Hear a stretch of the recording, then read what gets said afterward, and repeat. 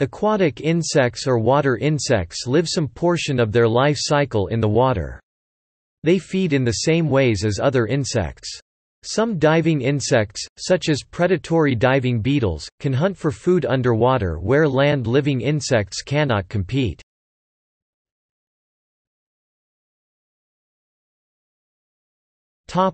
Breathing.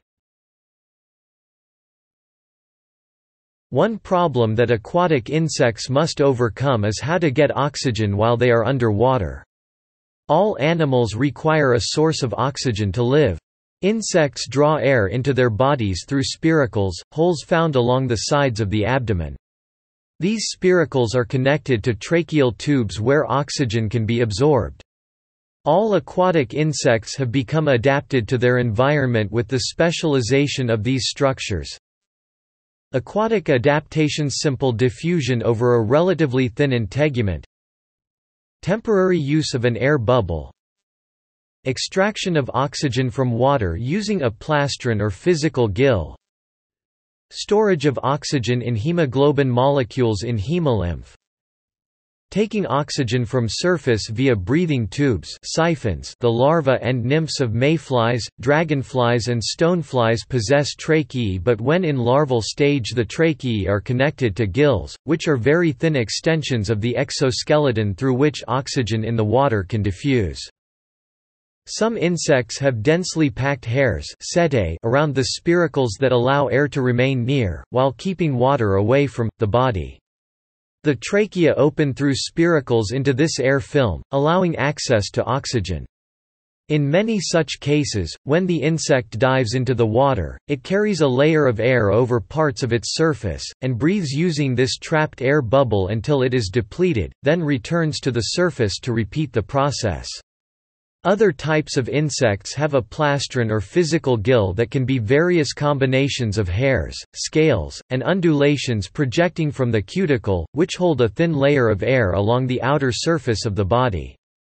In these insects, the volume of the film is small enough, and their respiration slow enough, that diffusion from the surrounding water is enough to replenish the oxygen in the pocket of air as fast as it is used. The large proportion of nitrogen in the air dissolves in water slowly and maintains the gas volume, supporting oxygen diffusion. Insects of this type only rarely need to replenish their supply of air. Other aquatic insects can remain underwater for long periods due to high concentrations of hemoglobin in their hemolymph circulating freely within their body. Hemoglobin bonds strongly to oxygen molecules. A few insects such as water scorpions and mosquito larvae have breathing tubes siphons, with the opening surrounded by hydrofuge hairs, allowing them to breathe without having to leave the water.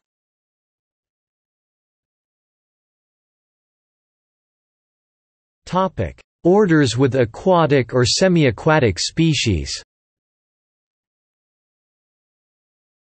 Collembola, springtails, which are not technically insects, but are closely related.